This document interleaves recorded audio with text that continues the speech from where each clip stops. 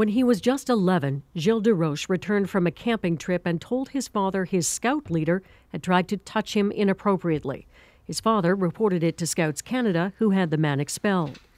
But in the decades that followed, no one knew the extent of abuse Gilles had suffered, something he finally revealed in full to his father only months before he killed himself nearly 2 years ago. I remember taking that picture. He was happy that day. He just loved it when you went in the pool. Now his daughter and former wife are suing Scouts Canada for damages, alleging the assault was at the root of Gilles' lifelong struggle with depression. Oh, look.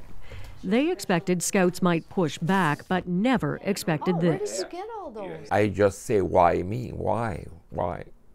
That's all I could say, why?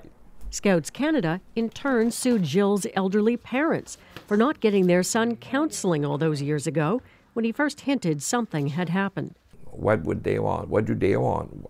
They want money. I don't have any. And I said, relax. The family's lawyer says suing grieving parents is a cynical legal move. To take these people when they're at their lowest and basically kick them while they're down for really no purpose in their particular case. Contacted by CBC News, Scouts Canada faulted its insurer, but says the suit never should have been filed and has been dropped, adding, "We view this approach as completely inappropriate, and we are deeply sorry that it was taken.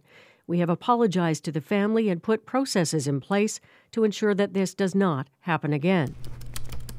Susan Vella has represented several people who've sued large organizations such as school boards over sexual assault claims.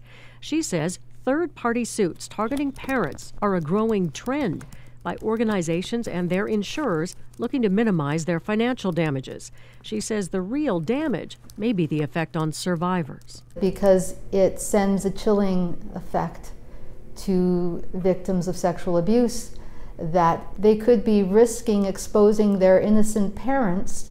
DeRoche says he appreciated the call from Scouts. The threat of a pending lawsuit had been rough. He phoned and he said, I just phoned to tell you that I apologized for what you and your wife that you went through. After their son died, the DeRoches learned their son's former Scout leader was later convicted of sexually assaulting several boys in other provinces. He was released from jail in the late 1990s.